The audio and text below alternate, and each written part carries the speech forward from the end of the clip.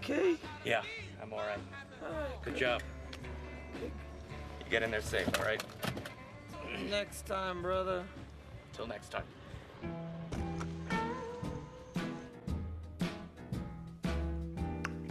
Yep.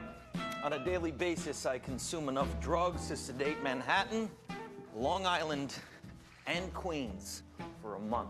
Okay, Mr. Jordan. I take Quaaludes 10 to 15 times a day for my back pain, Adderall to stay focused, Xanax to take the edge off, pot to mellow me out, cocaine to wake me back up again, and morphine, well, because it's awesome. Morning, make the...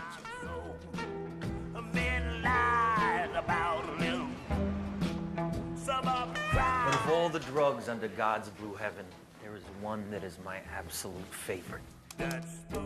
See, enough of this shit'll make you invincible. Able to conquer the world and eviscerate your enemies. Oh! And I'm not talking about this. I'm talking about this.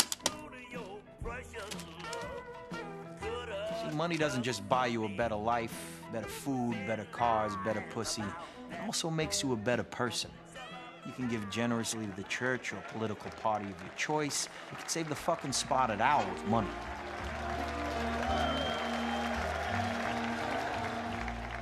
I always wanted to be rich.